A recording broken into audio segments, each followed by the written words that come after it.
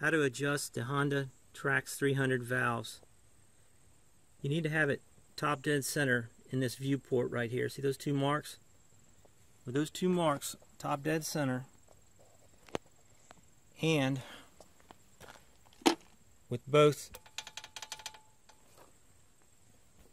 valves able to shake a little bit loose. This one's tighter.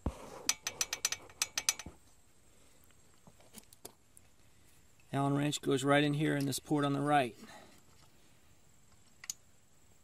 You can rotate the crankshaft.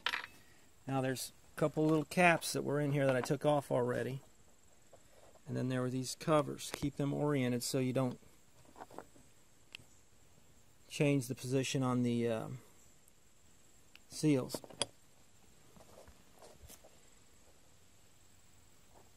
There's the exhaust.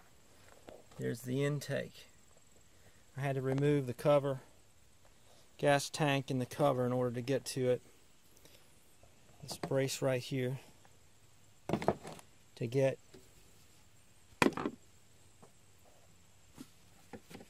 this breather out of there.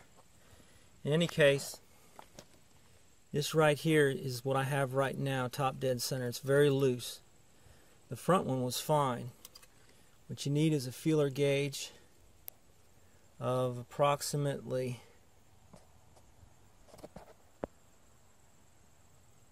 0.15 or 0.006 if it's inches. Right now, what I'm going to do is adjust this so that this is just slipping through there, somewhat snug, but not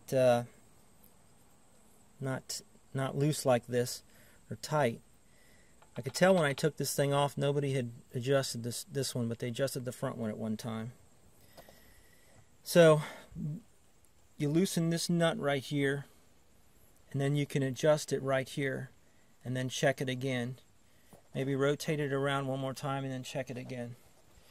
But that's about it. Once I get that adjusted, I'm not going to have all the tapping that I had before. This being the crankcase, I might put a little bit of sealer on it right there. These are some of the tools you need.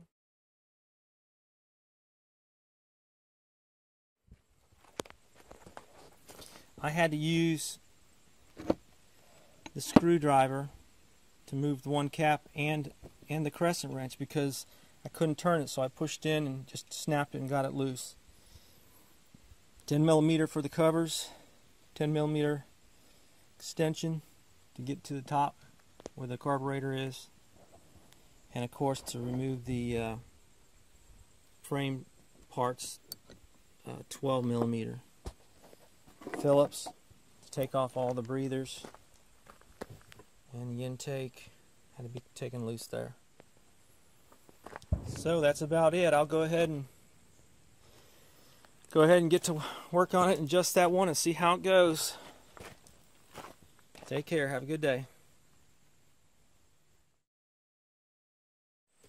In order to get to these two valve covers, the intake and exhaust, you're going to have to remove the gas tank, which I already have done. Take apart the air breather. Take these two bolts out here. These 4 bolts for the brace. This plug. And you're going to need to take out that Phillips for the snorkel attachment to the air breather. And then you're going to have to take apart the snorkel from right here at the top of this Phillips. Then you can pretty much take that snorkel out, you can get right to the top here. The intake valve covers.